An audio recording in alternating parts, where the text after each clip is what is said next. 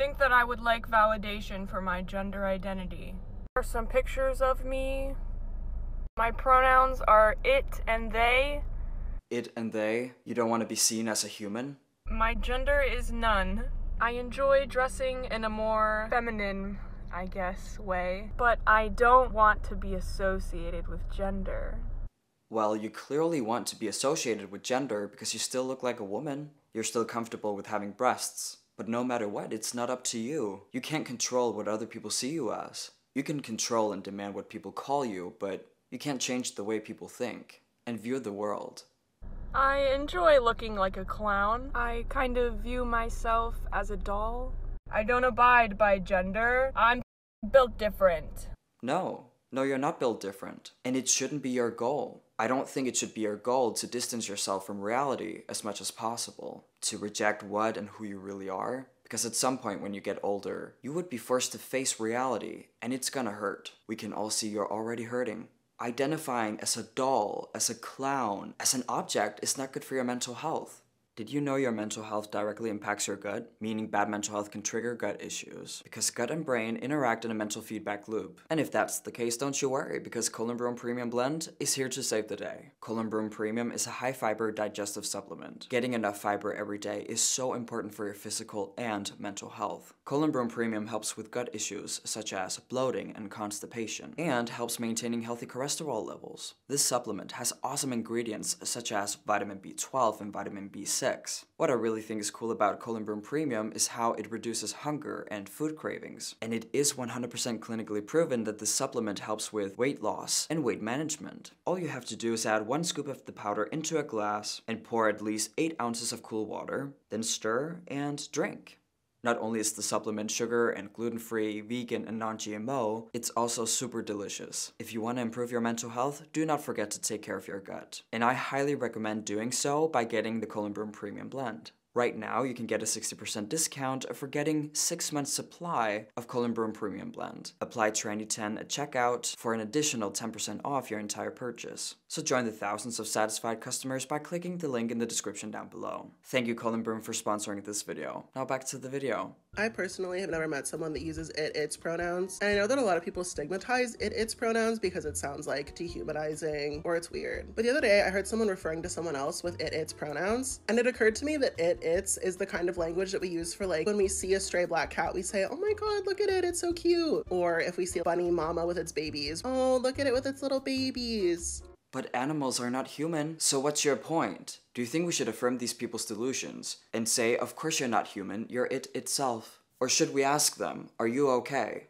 I hope this sounds supportive and not infantilizing, but this person was talking about how it wasn't feeling good and it was being bullied by someone, and I felt very protective. I was like, stay away from that little bunny, or I'm gonna get you.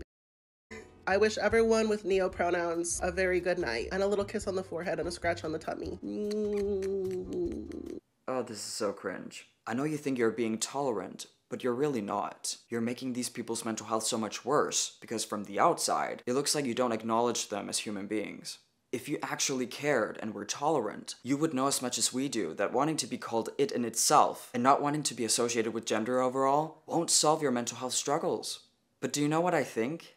I think you don't care. I don't think you generally care about them and their mental health. I think you want to show the world that you're tolerant.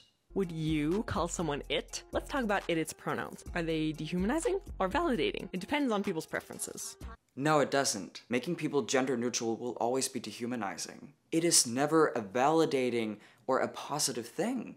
Some people use it pronouns as their preferred pronouns. Although it might seem like you're being cruel by calling someone an it, it's actually more harmful to not use them just like any other misgendering. Right, you're being cruel if you don't want to dehumanize someone. Got it. Everything is so upside down, I can't. You're doing no harm by asking someone, why don't you want to be seen as a girl? What is wrong with you being a girl or a woman? What actually happened? I want to know. I can't just call you these highly offensive things without knowing why. Refusing to affirm or obey the voices in mentally ill people's heads is not a bad thing, and it will not cause any harm. You're actually doing harm if you affirm the voices. The voices in young girls' heads saying, you're not a girl. When you thought you were a girl, someone hurt you, so you can't be a girl, you can't be a girl, you can't be a girl. There is a mental health crisis in America, and it's super devastating to witness. People who are mentally ill cannot help having the irrational thoughts, the irrational voices in their heads. So therefore, it's society's responsibility to make sure they're okay, and the first step is to not affirm them as non-human. You can use its pronouns just like any other pronouns. It just ran off to the store, but it'll be back soon. It may feel uncomfortable at first, but you'll be showing your friend or acquaintance that it's safe to be itself around you. A true friend will stop the person and say, "No, I'm not going to do that. I'm not going to call you that. You are a human being, and you're a woman, or you're a man," but it's mostly young girls, right? "You're a girl, and that's okay. You can be a girl, and you can feel safe around me." That's a true friend. And as we all know, a fake or a toxic friend wouldn't mind seeing their friend self-sabotaging.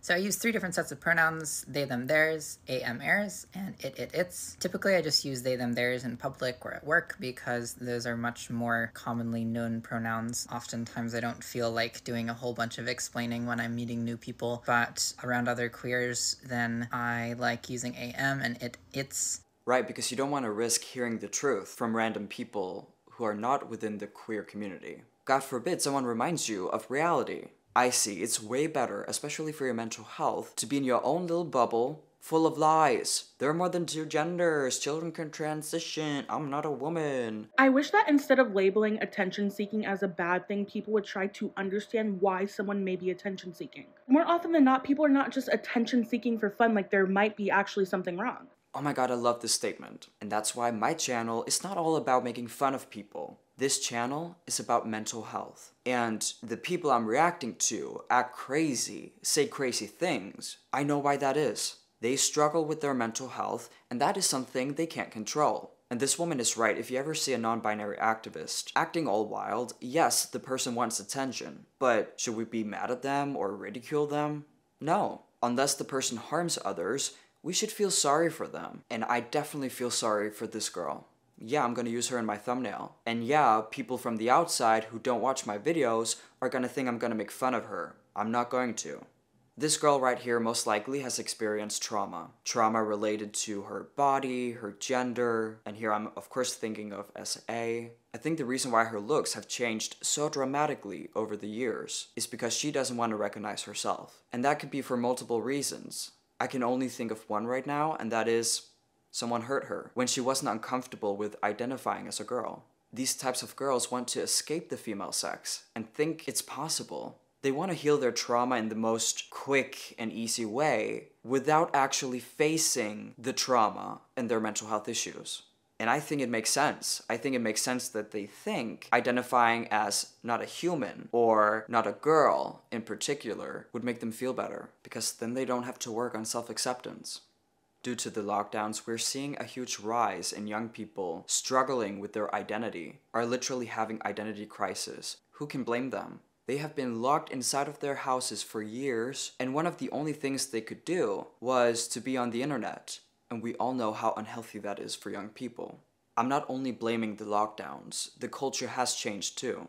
The QIA+ community keeps growing and growing while changing the definition of what it means to be a man and a woman and creating new genders every week, so literally anyone can relate to the new genders.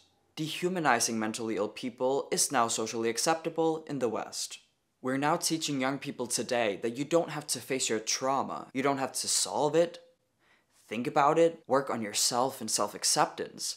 And do you know what the outcome is? The same young people now want even more validation and affirmation because those basic needs are not being met. There's nothing wrong with wanting to be affirmed or validated as a person, as a human being. But to ignore the truth that's right in front of us, this young girl in a dress with makeup on is a girl, but we're not allowed to say it. What is happening?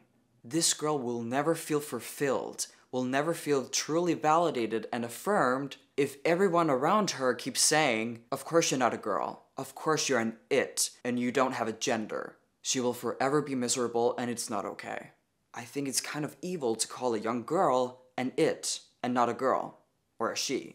I hope that someday it will be mainstream to be anti-woke and refusing to obey the trans community. And I of course truly hope that in the future it is not literally socially acceptable to be trans or non-binary. Thank you all for watching this video. If you want to see more content like this, remember to hit subscribe and the notification bell. If you want to support me and my channel, you can become a member, or I have my PayPal link in the description down below. Remember to follow me on social media. I love you and I cannot wait to see you in the comments. Peace out.